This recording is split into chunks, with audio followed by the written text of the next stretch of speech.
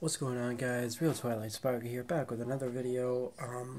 I am right now doing a diecast review. Finally, another one. This is, I believe, episode 4?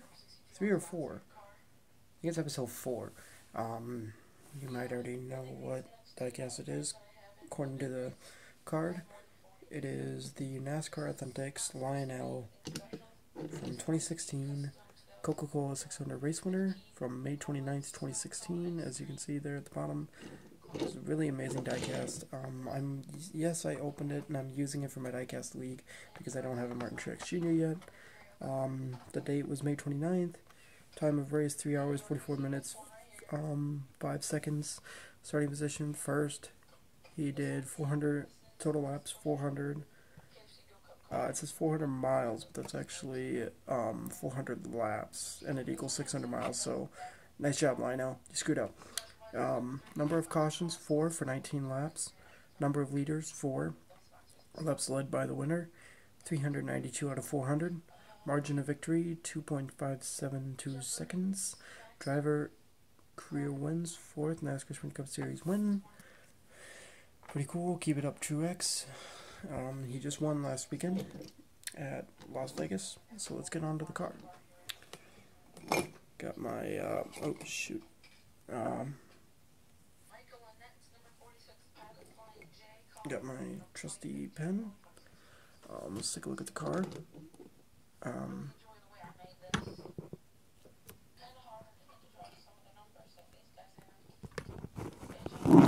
Oh shoot.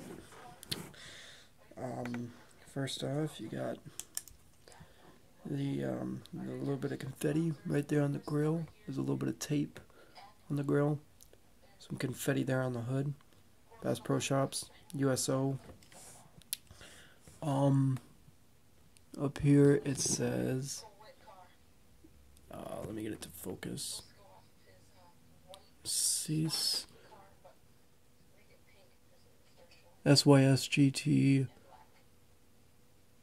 BOHR Junior.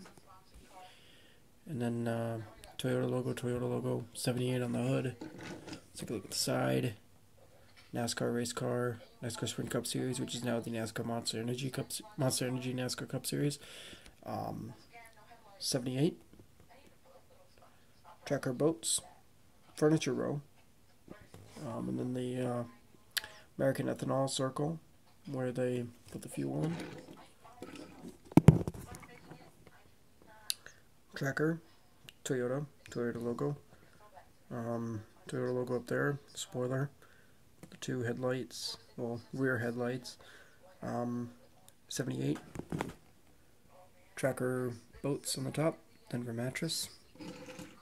And then the other side, basically the same thing. Tracker boats, furniture row, 78. NASCAR race car, NASCAR Sprint Cup Series, Goodyear. Can't tell if those scratches are from me or if they're from the race. Probably from the race. Sunoco. And then the 78 Camry Toyota logo, the grill, headlights.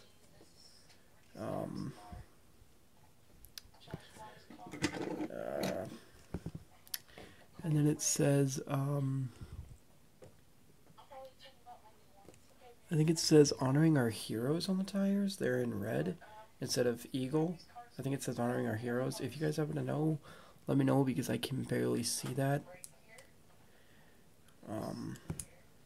It's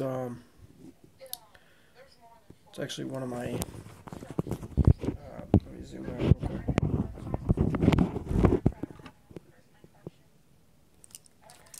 Oh, shoot, there goes my pen. Dropped it. This is actually one of my favorite NASCAR diecasts that I have.